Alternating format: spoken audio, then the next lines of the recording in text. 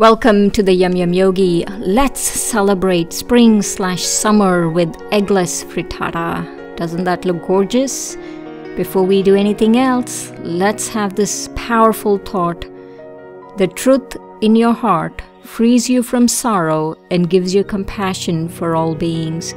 Today, we will be making something wonderful with lots of ingredients.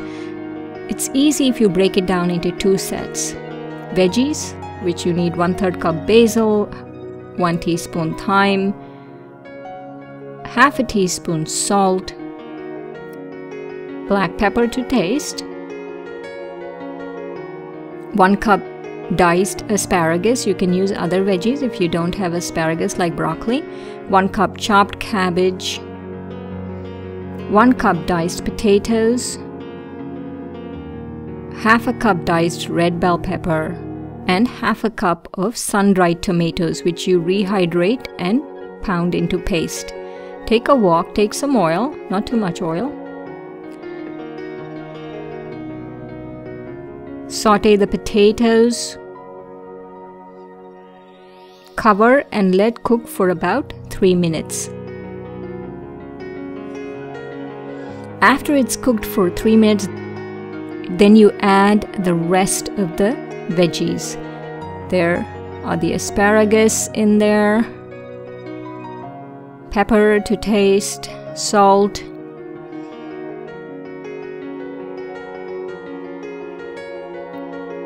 red bell pepper, cabbage.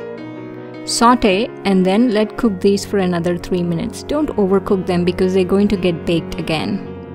Just for another 3 minutes should do. And now add the sun-dried tomato paste and mix thoroughly. At this point, it's good to preheat the oven to 400 degrees Fahrenheit or 200 degrees centigrade.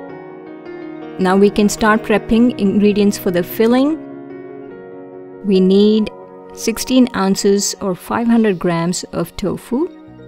Extra firm is good. 1/4 cup chickpea flour, 3 tablespoons cornstarch, 1 cup almond milk or any other milk is fine. I'm using almond, half cup nutritional yeast, 1 tablespoon mustard, a tiny pinch of black salt which you get in the Indian store, and cayenne pepper to taste. Take a big bowl, crumble the tofu, add the milk and the rest of the ingredients and take a hand blender and blend till it's pourable consistency. There shouldn't be any lumps. So blend till it's about liquid and pourable. There goes the black salt. Oh, by the way, you get the black salt in the Indian store. You can use a regular blender, but for me it's easier to use a hand blender. There. Now to this add the cooked veggie ingredient, or we are adding basil. Remember, you can have any fresh herbs. I like basil, so I'm using basil. If basil is not available, use any other fresh herbs. Now add the veggies, mix thoroughly. Take a spring foam pan. You can take any pan, but a spring foam pan you can detach the sides easy. That's why I'm using it. Coat the base with non-stick paper and oil and transfer the ingredients onto it. Even it out and bake in the oven at 400 degrees Fahrenheit for 30 minutes. Let stand for about 20 minutes before you cut it. So a toothpick inserted should come out clean.